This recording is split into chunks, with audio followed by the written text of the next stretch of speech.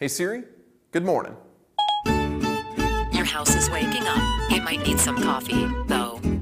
Apple's HomeKit platform has been lagging behind in the smart home for some time now. It doesn't have as many product partners as Amazon's Alexa or Google Alphabet's Nest, and it's not really easy to set up. It doesn't even have its own dedicated app. That was until Apple announced its latest mobile software and a new beta app for HomeKit called Home. The official version of iOS 10 and Home won't be available until the fall, but we decided to take a look at the beta to see what we liked and didn't like. Here's what we like. It's pretty easy to use, but still customizable.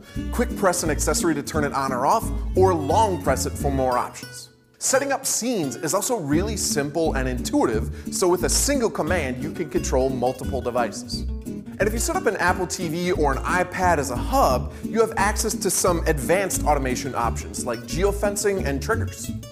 But there were some issues too. For one thing, it's still really hard to set up. There's no actual infrastructure built into the app right now, at least in beta form, that lets you set up new devices. I would really love to see a drop-down menu or something simple that lists specific products so you know how to pair them. It's also a little tricky in terms of usability as of today. There's no back button on the pages, so you really just have to press somewhere within the current screen to get back to the previous page.